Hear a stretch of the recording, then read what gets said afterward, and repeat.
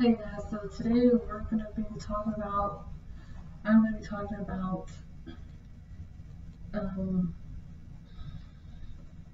we're going to be talking about an exercise equipment tool. Now, I know we usually talk about, um, health, like mental health and all that, but today I'm going to be talking about physical health. And I found this article online that said 6 different exercise tools that actually don't work. So I thought, okay, let's look into that because I was actually curious. And one of them was about the ab wheel, which I've heard a lot of people talk about, or it was like blowing up that a lot of people used it. So then I read and I thought, okay, I'm going to share this with you guys. So that's what we're going to do today. Now, I'm not going to say this absolutely doesn't work because there is actual, I guess, data to back it up and to show that it works. So it's not that it doesn't work. It's just people may use it the wrong way.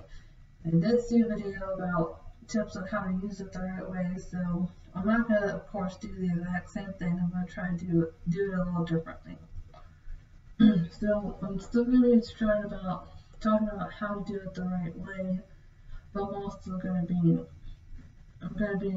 trying to talk about like I guess the form and everything, not just tips, which is what the other video did. So if you don't know what an ab wheel what an ab wheel thing exercise equipment is, it's basically it has those little bars and then there's a wheel. In the middle, and then you just roll up and down, and the people are usually on their knees, and then they go up and down. Now, I guess what's the most important is how you have your back, because say you have your back kind of, I guess, not aligned, and then it's going to mess it up. Before I actually get into it, I'm going to talk about a little bit of the science behind it as to how it works, so that way we know exactly what we're talking about. And that is, so the ab wheel, basically,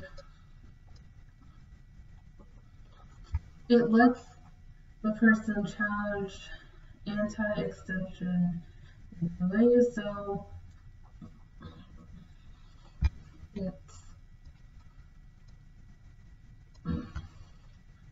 it's about your abs are basically keeping your back from being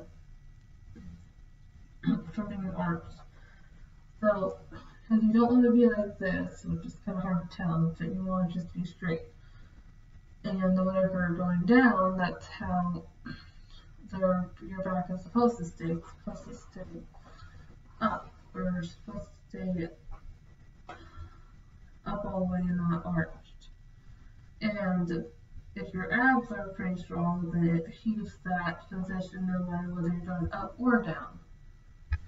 So now that we got the gist out of the way, now we're going to move into it. And the first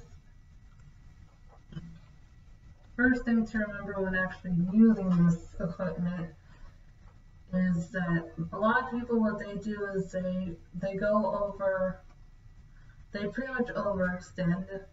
So it's like overextension is basically you're moving your limb beyond like a comfortable point that it's okay with, and it's like if it hurts, then that means you're doing it too far or too much.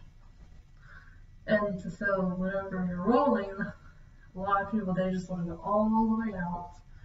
And what people should do is that they should pretty much do it slowly. So if they know how strong their abs are, and they can feel like they can only go so far, that's where they should stop. They should keep going if it's like if your back is already getting strained and there's no support from your abs.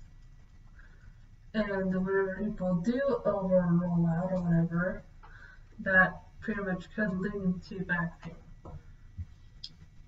So the whole goal is to basically fill your abs holding your back up while you're going up and down.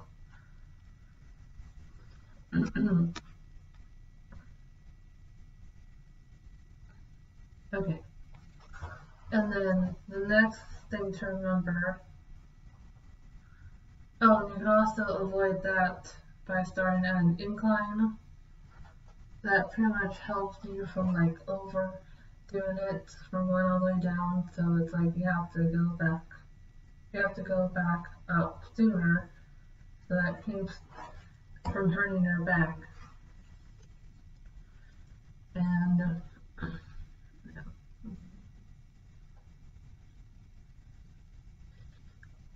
now, the next thing is pretty much about your back. So you want to keep basically keep a solid plank position, is what I saw it say on the article. So you want to stay straight the whole time. You don't want to hunch over when you're here. You just want to stay straight. You're going down and up, down and up. And if you're doing it right, there shouldn't be any pain coming up or down.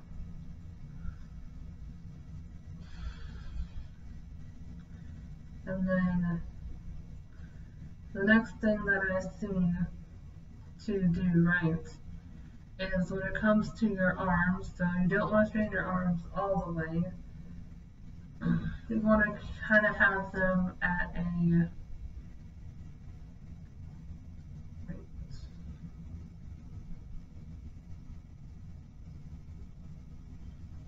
so you want to basically, you don't want to do it like all the way out, so you kind of want to have a bend to your arms. Like, you're going out, but you have to have a bend at some point either way.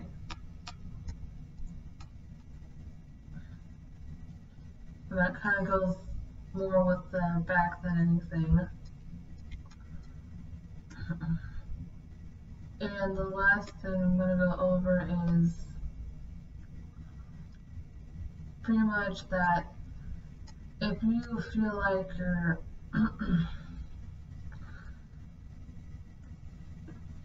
if you feel like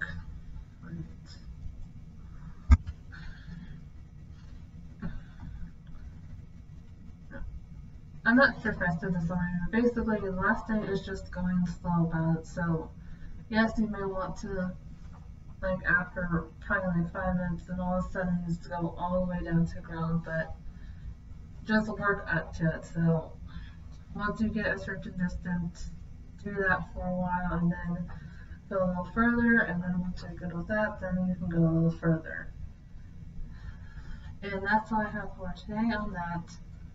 That was our little review of the product that I saw. And I actually saw 5 other products that they said don't work, and I'll be doing another video on those 5. So I have like 5 videos coming out, and please subscribe so that way you don't miss any other videos. I'll see you guys in the next one.